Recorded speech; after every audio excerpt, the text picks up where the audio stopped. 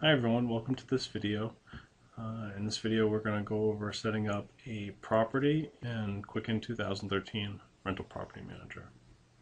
So the first thing we're going to do is click on Rental Property. So now let's add the property. To do that we're going to click on Properties and Tenants and click on Add Property.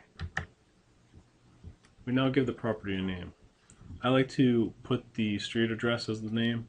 The only reason being is if I'm fortunate enough to purchase multiple properties on a street address, then I like to make sure that I can keep them separated. So for this example, let's just create one called 123 Smith Street.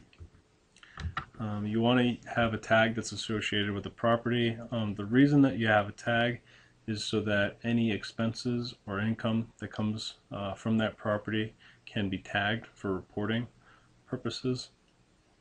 This way, if you have multiple properties and you have multiple expenses and income coming into your checking account, you can easily report which expenses and income belong to which property. We then add the street address.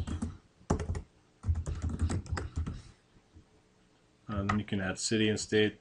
If you have properties in multiple cities and states, then you probably want to enter this information. If you have only properties in one state or one region, then maybe this is not so important. Next, you can choose whether it's a single unit property or multi-unit property. If it's a single unit property, you would just keep it single unit and then choose whether you want to track the value of this property. I like doing this because this helps you figure out what your net worth is. So for example, let's say the property you're purchasing is worth $500,000. You can enter that, and Quicken will automatically keep track of your net worth as you add value to the property, as your property depreciates, as you pay off your mortgage balance. It will just keep track of your net worth. Now let's say this is a multi-unit property. Let's try clicking this button here. When you do that, this form expands, and now you have this option to add all the units associated with this property. So for every unit that you have on this property, you want to enter something here. If your unit numbers are exactly the same as what you see here, you can enter them exactly the way that you see them here.